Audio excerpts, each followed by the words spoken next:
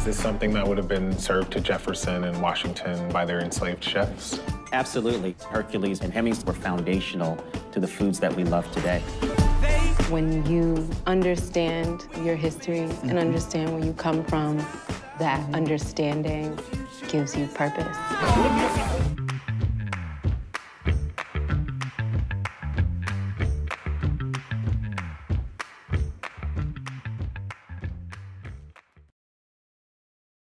Good afternoon and welcome to Washington Post Live. I'm Michele Norris. I'm an opinion columnist for the Washington Post, and I hope you are as excited as I am for our next conversation. I'm about to introduce our guest for today, Stephen Satterfield. He's the host of the Netflix series High on the Hog, and Dr. Jessica B. Harris, whose book by the same title was the inspiration for this series. Welcome to you both. Oh, thanks. How are you? Good. I hope everyone who's watching had a good breakfast and a hearty lunch, because we're going to spend the next half hour talking about food. And if you haven't had a good meal today, you're certainly going to want to run on the other side of this and get one. Thank you so much for this series, for educating us, for elevating us, for nourishing us with this series. I really enjoyed watching every minute of this. And Dr. Harris, I want to begin with you and the title of the book, High on the Hog. That is a term that is always referred to the better pieces of meat that you could find on the hog, on the pig, traditionally the more expensive cuts that the richest would necessarily eat, which meant that the people who sometimes are featured in this series would not have access to that. But why did you decide to title your book High on the Hog, and then the series eventually taking that name as well?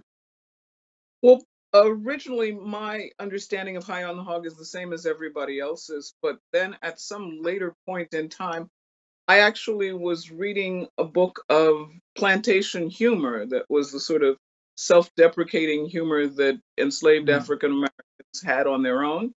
And there was one particular joke that resonated, and it was about John the trickster, who always could get over on Old Master.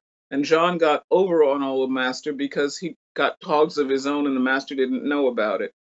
And so cut to the chase, don't tell the long, hairy dog story, is that he says to the master, I am eating, middlin and bacon and pork chops and ham. I am eating higher on the hog now. And so the light bulb went off for me, and it's like, yes, that desire to eat higher on the hog is basic, I think, to all people. There was a line in the series that really stuck with me, the notion that the foods that now join us came with us. And that seems like it encapsulates it captures the purpose of this journey and the purpose of this series. What, Dr. Harris, got you started on this line of research? Why did you start looking at culinary traditions and the history of African American cuisine? Oh my Lord, I don't even remember what got me really started on it. Because you've been doing this a while. I've been doing this for almost, probably a good 40 years and maybe longer than that. But I come by this gray hair for a reason. I was working as travel editor at Essence back in the 1970s and started tasting foods and started making connections. And then those connections eventually led to my beginning to think about how those connections took place and what would have started those connections. And obviously, the transatlantic slave trade is a large part of what started those connections. And then the next thing I know, I'm kind of 11 books in, and it's like, well, maybe I should write something that's a narrative about that. And that's High on the Hog.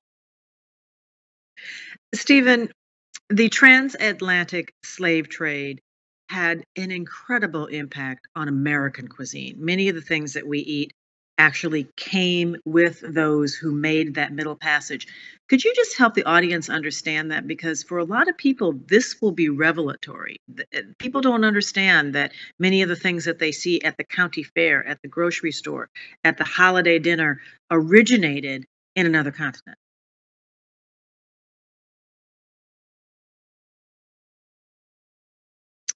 Stephen, I think you might be muted. Okay, how's this? There we go. Okay, I've done this before. One of the things that I love so much about Dr. J's work is, as she just described, the way in which she came into it, which is through the perspective of travel. And it has really informed the way that I think about food, in that I always talk about it and think about it in terms of migration. Food is fundamentally a migration story. It is the migration of people, of plants, of animals, and notably intellectual capital that comes with people. And so, as we see in episode 2 of High on the Hog, with Africans being brought to this nation for their agricultural acumen, as rice farmers from the rice coast of Africa, is just one of many examples in which the foods that we eat on a daily basis themselves have a story that is rooted in migration.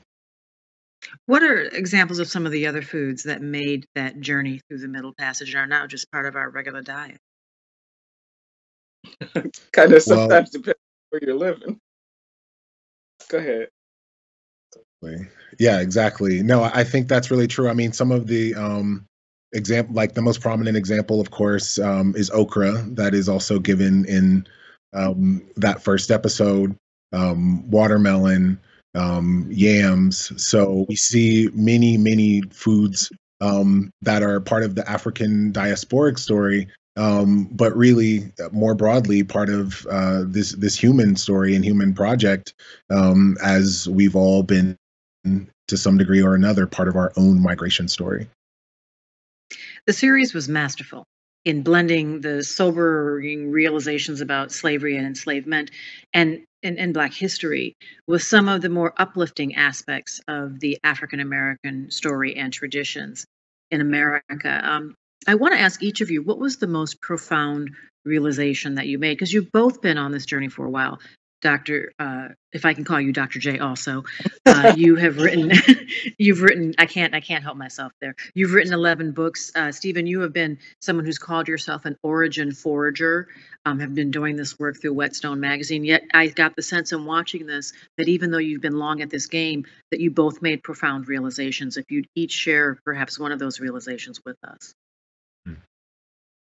Dr. J, you want to go first? Well, actually, no, but I will. I think, I don't know. I mean, I think for me, one of the things that I thought was astounding and astonishing was to look at and to notice the way that these things are being continued. To look at the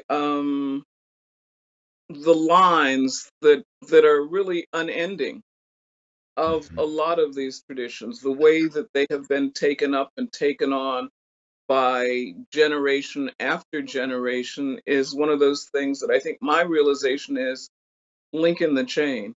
You know, I am a link in the chain, and the chain is ongoing, and all of that is good. Stephen? Yeah, I think that's a slightly more articulate version of what I'm thinking, which is that the most profound realization for me came in just being in the physical space of the communities that we're referring to, these sort of descendants, these culture keepers. And, you know, to some degree, I include myself humbly in that work and tradition.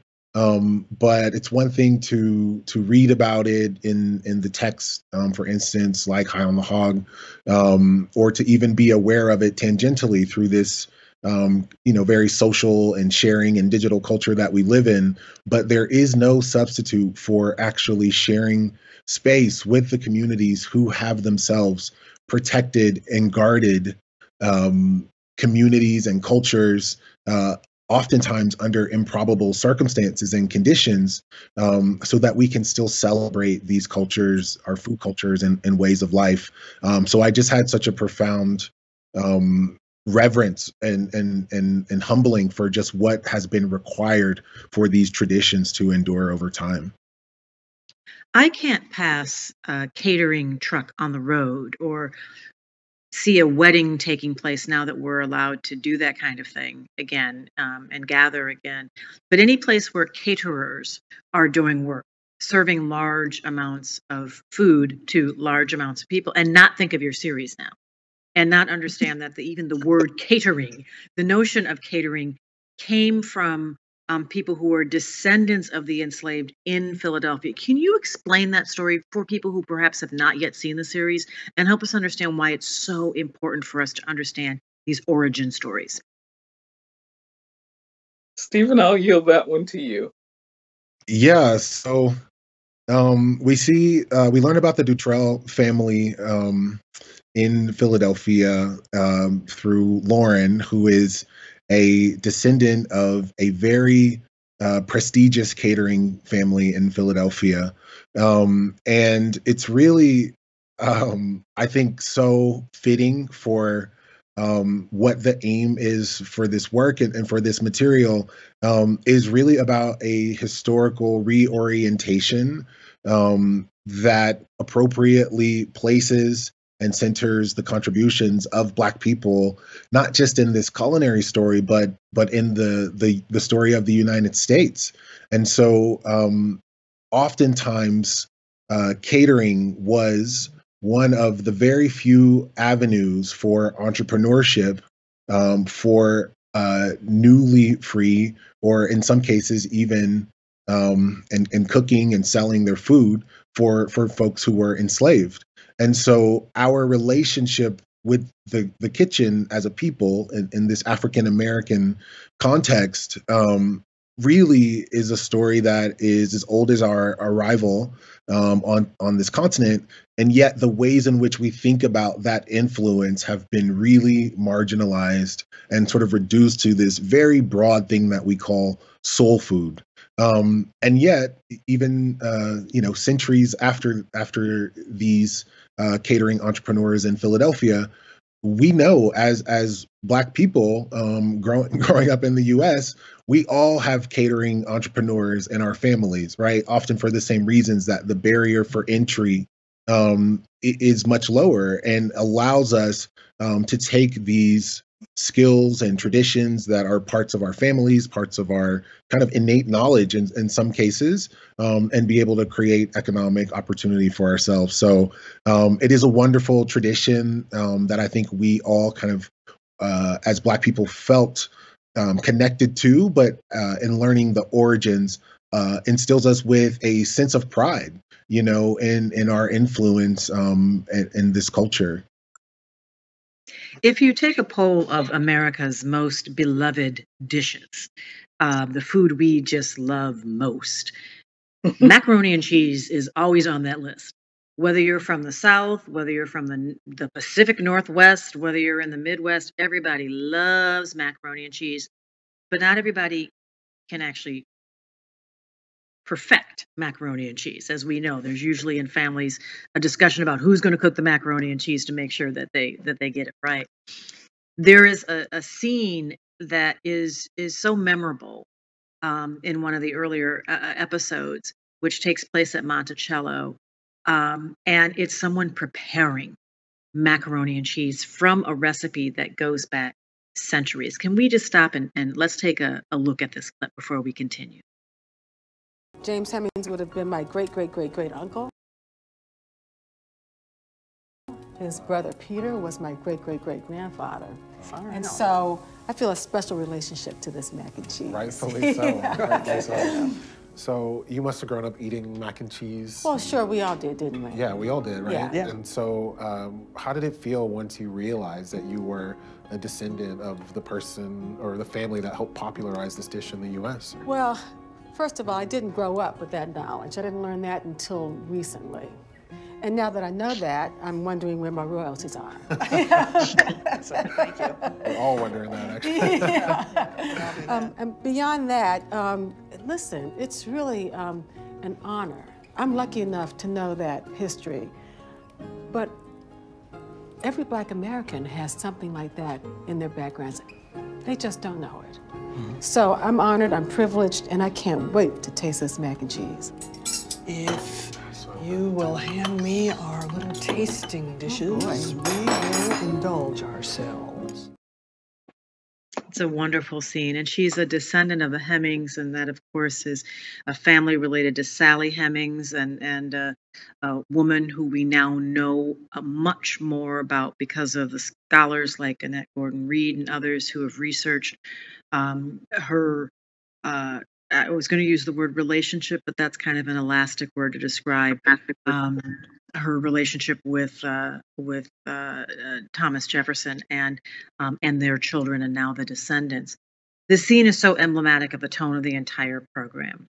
A dish that Americans love so much, clearly rooted in slavery. Dr. Harris, what was it like to research the origins of this dish and to meet the people whose ancestors created, perfected, served this dish to dignitaries who would visit Monticello? Well, actually, researching the dish was wonderful, and I owed much to Annette Gordon-Reed. I unfortunately have not yet met the person who appears in the video. I was not there when it was taped, but I look forward to meeting her. The person that I do know is Dr. Lenny Sorensen, who is the person who prepared the mac and cheese, and she, for many, many years, was the resident African-American scholar at Monticello. And so I've spoken with her a lot about that. But I think that the whole notion of just this history and how so much of our history is actually hidden in plain sight. The musical Hamilton talks about being in the room where it happened. We have for generations and generations and generations in this country been in the room where it happened, but often never acknowledged as having been in the room. And so I think that's one of the things that I take away from that wonderful clip. Were you surprised when Dr. Sorensen prepared the mac and cheese at how simple its preparation was? Because it's become something in American traditions that is now much more 5 different cheeses and bechamel sauce and panko crumbs on the top. But this was a very simple rendering of that dish. Yeah. Stephen? Yeah, I was just delighted to be in the company of Dr. Sorensen, honestly. As Dr. J alluded to, you know, her scholarship and sort of the Appalachian Mid-Atlantic region has been very inspiring for me in my career. And I think in terms of simplicity, I don't know if I was surprised as much as sort of amused and delighted by it. You know, a really good reminder around origins, around availability and seasonality. You start to realize that a lot of our food today is perhaps needlessly complex. So I really sort of reveled in how simple it was. You know, with the deaths of people like Edna Williams years ago and Leah Chase more recently, is it more important to actually forage for these stories right now because many of the people who can link us to our past are leaving and joining the ancestors? Dr. J? I cannot second that thought or, you know, trumpet that more loudly. I think it's very, very important. While I think on one hand it is extraordinary to look toward the youth who are maintaining some of these traditions, at this particular junction and at this particular time, it's almost Sankofa, you know, go back and fetch it, find where you're from so you know where you're going, and that means talk to the people who were here, who were doing it, who knew them. I had the distinct pleasure of knowing both Edna Lewis and Leah Chase. I knew Leah Chase much better. But that whole idea of that connection, of learning from those people, of talking to those people, of knowing those people, of understanding and maintaining the continuity of the work of those people is really kind of very important, particularly now that we are just beginning to find out things I mean, as we learned and as you spoke of earlier, the Dutre family in Philadelphia and their whole catering concern, and the whole idea that the catering goes back to actually a man named Bogle, who invented the idea of having kind of portable butlers or rentable butlers. And so you could have a butler even if you couldn't necessarily afford to have one on full-time staff. And that catering grew out of that is astounding. And Mr. Bogle was so renowned that Biddles, and we all know the name Biddles, there were the Biddles, and in my childhood there were the Biddle Dukes and all of that. Biddle penned an ode to Bogle. He actually wrote a poem to Mr. Bogle. Mr. Bogle was so famous and so necessary to the working of households in Philadelphia. And so all of that, I mean, how many people have uncles, great uncles, grandfathers who were probably only called cooks, but who and hold kitchens, and today would have been called, with luck, would have been called chefs. And they never talk about it because it was deemed domestic work and it wasn't considered, white collar work, just something folks did. And so to go back, I think one of the things that the series for me sort of touts and trumpets is, and not just for African Americans, but for everyone, find out where you're from. Talk to your people. Who are your people? Who are the folks that, whose backs you stand on? Because the bottom line is none of us would be here unless somebody came before us. So that is important. And I think that that's one of my big takeaways from the series.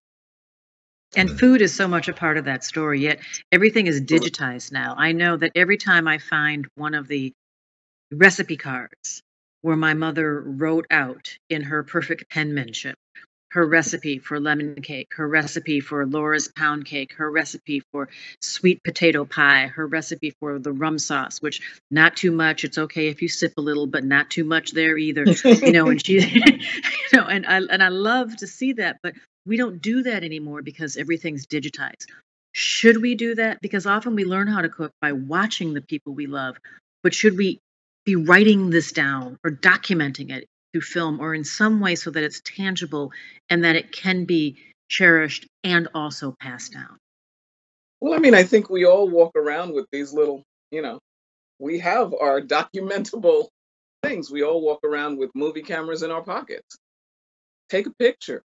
Write it down if you can, if you want to, but ultimately, the technology may be more in our favor. African Americans are not necessarily people of the written word, people of the book. We are people of the word for certain, but our words are often oral. And so as people with deep oral traditions, perhaps some of the better ways to maintain those traditions and to document those traditions is visually, using video, using a camera. You can then do both, but certainly do something. We have a question from audience member Sarah Anderson in Massachusetts. Stephen, she wants to know if given more time, what other countries beside Benin and West Africa would you visit to pinpoint the roots of other food that are part of the African diaspora? I want to answer this question by sort of not answering, if you'll pardon me. With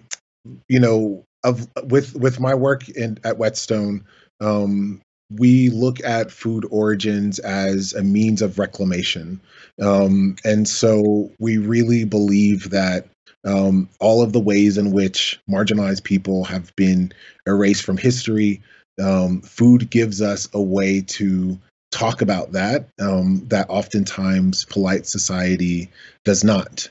And one of the ways that we describe this phenomenon is to say, whoever tells the story owns the story, as a means of explaining the power dynamic, or rather imbalance, that is perpetuated in narrative erasure. And so, beginning in Benin, which is where we start off in Dr. J's text, is not actually my choice. It's based on the book and the text, and it's also based on decisions that were made by the creative team of Fabian Toback, Harris Jagger, Roger Ross Williams, the director, Shoshana Guy, the showrunner. So even though I am the host, those choices are not mine alone, but I do feel that from an origin perspective, almost anywhere you go, there is a story to be told about the foodways from that place. You listed a bunch of names, starting with Roger Ross Williams, who's the director. You had a predominantly Black production team. Why was that important, and what difference did it make? Mm-hmm. I'm going to answer that. Dr. J, do you want to say something before, though? No, I was going to add to the previous question, but we're well, please do, and then we'll come back. We'll come back to this. Well, no. I would just say that in terms of the food, first of all, I kind of am the person who suggested Benin and sort of insisted on it simply because of its position in the transatlantic slave trade. Mm-hmm. I would say equally, we could take any number of the countries as you go down the coast: Senegal, Ghana, Sierra Leone, Liberia, Nigeria, Togo, arguably, Cote d'Ivoire. But if you take that whole western part all the way down to, Cameroon and beyond Cameroon into Angola, you begin to see where people were essentially points of departure, where people were shipped, mm-hmm. if you will, from. And so all of those places are places that have bedrock food cultures that in their individual ways contribute.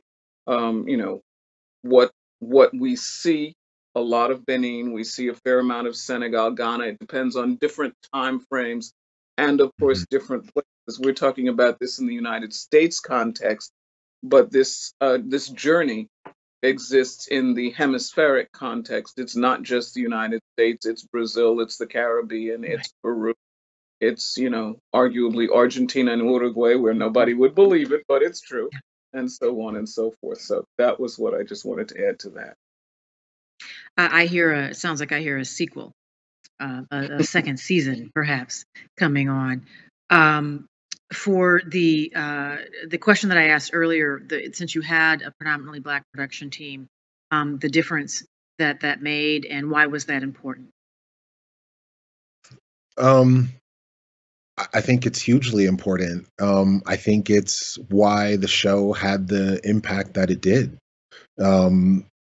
It's why I was excited about the opportunity.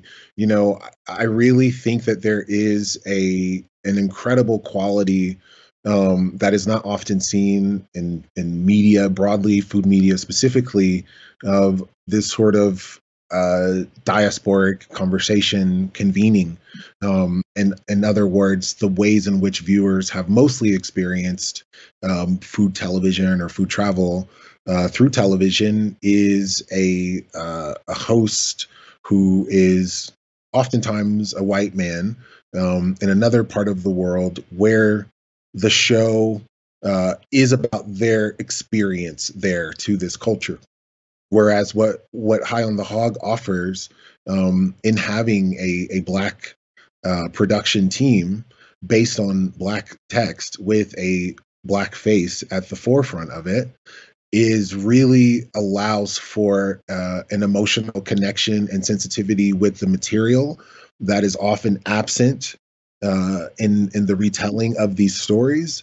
And what is lost in that space, in that absence, is really, I think, the emotional intelligence and sensitivity that is derived from the lived experience of a certain, racial, in this case, group, to be able to understand opportunities to show intimacy, to show spaciousness and silence. And so I really feel that it came through in the final product.